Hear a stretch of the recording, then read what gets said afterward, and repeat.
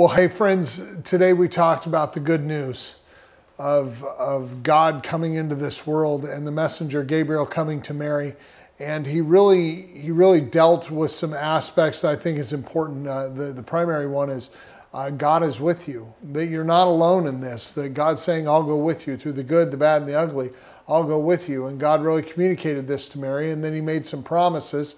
He said to Mary that Jesus would be called the Son of God, which he was many times, most poignantly so at the end of his life on the cross when the Roman centurion who had been part of the crucifixion said, surely this man is the Son of God. What a haunting echo of the promise of Gabriel that had to be when that Roman centurion said that. I wonder if she remembered the words of the angel saying he will be called the Son of God. Indeed, Jesus is the Son of God.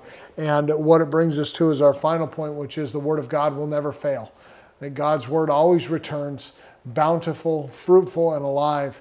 And we saw that in this, that Jesus Christ even went on at the end of his life to say, surely I will be with you to the very end of the age. The promise to Mary is given to us that Jesus will be with us. And the question that really we need to drive home is this. It comes down to one central point. Will you, in your life, bear the Son of God into the world around you? Will you carry the Son of God and bear him into the world just as Mary did? We are people who are called. We are equipped by the Holy Spirit, given gifts and talents and wisdom and discernment by him. Will we live into that calling and courageously obey and live like Mary did and say, may it be unto me even as you have said. You have said. Those are the words I love about Mary. May it be unto me as you have said. Her life would be turned upside down, but oh, the purposeful goodness of God in calling her to this task. He's called you to the same thing, to bring the Son of God into this world and bear him forward for people to encounter God. My friends, the question to you is, how will you respond to the calling of God when he taps you? Because you are called, you are gifted, and you are an essential part of what the gospel is doing in this world.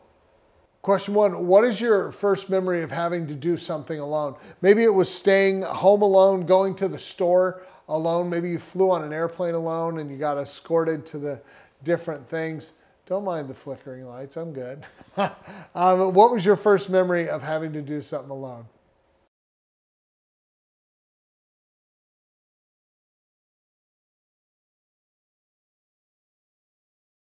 Sometimes we get so familiar with a story that we don't really sit down and think about it. Take a moment and try to put yourself in Mary's place.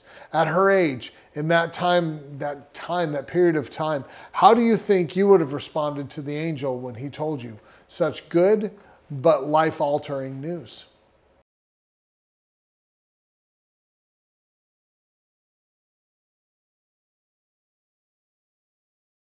Read Matthew 27, 45 to 56, and then answer this question.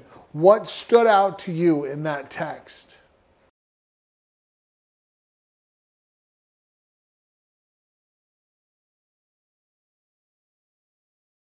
Read Matthew 28, 16 to 20. And before Jesus ascended into heaven, he gave some instructions to all of his followers. What were those instructions?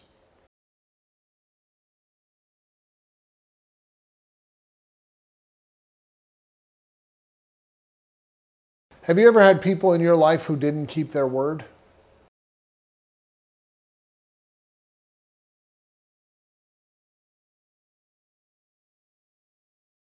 Mary had to lay down her plan, her agenda for her life to obey the calling of God to carry the Son of God into this world.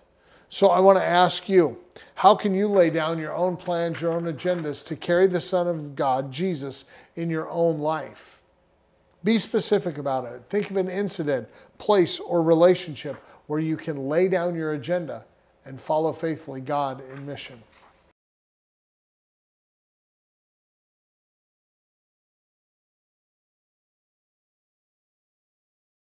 So, first question for our kids. Discussion question, kids. Here's the first one.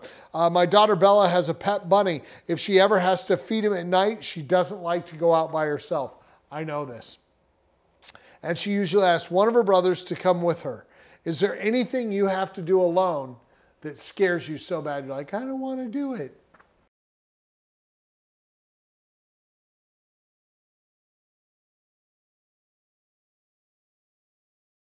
When the angel appeared to Mary, he said, "Don't be afraid." How would you feel if an angel just showed up in your life? What would your feelings be?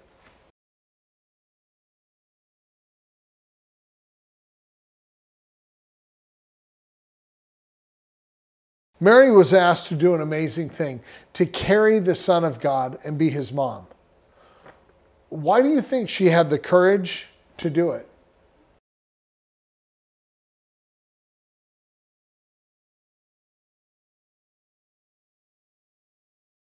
This week's community question is asking about kids ministry. Wednesday nights, our partnership with First Reformed, GEMS, cadets, etc.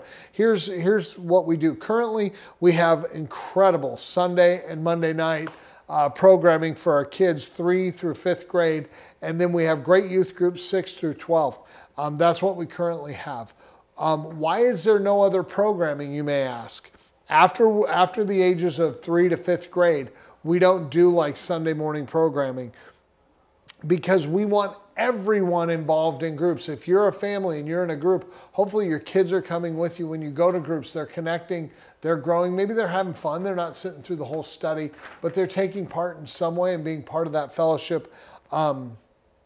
Groups is what we're doing. Groups is how we're studying and learning and growing together. So that's one of the reasons. Doing devotions with your kids each week. We don't want to just sit and tell them story after story. We want you to do family time with kids and do the devotions. That's why we publish them. They will learn more from you and your example and time with them than they will from us. We believe it's worth investing in you, making sure you're doing those devotions with your kids. So since we want kids involved in the small groups, one of the things we've started doing is I have here the kids questions. We're going to start asking kids questions within the small group curriculum so that your kids have things to engage and answer. You can bring them in at this time to have them do the questions, or you can start with kids questions and then lean into the adults and let them go run and play. Totally your call. We just want to include them. So also, I think it's really important that kids see their faith at home. Let me be really honest. If you're coming into the house having drank too much and acted crazy all week, and then you take them to church, your kids aren't going to believe in Jesus. They're going to believe that you can pretend to be a Christian one day a week and then be a completely different person the other 6. One of the reasons we're driving this home is because home is where change happens. Home is where we grow. We do really deep relationships. We just want you to have your kids there. I'm not saying you can't be broken. I'm just saying who you are, your kids will become. So be in the Word of God. Be people who are Christians.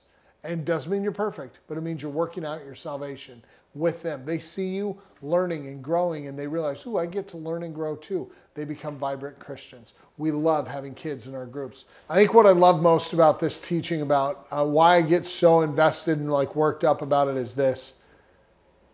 We never think that in a way we have something in common with Mary. We are called to carry the Son of God and bring him into this world.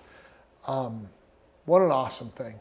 What a gift that we get to carry the name Jesus Christ with us everywhere we go. We carry Jesus into our environments, and we literally bring him and present him constantly to the world around us. My hope and prayer for you is that you take seriously, as Mary did, the role of bearing into this world the Son of God who lives within us by the power of his Holy Spirit. Grace, peace, and hope to you in this season. Hope you had a great time at groups, and we'll talk to you later.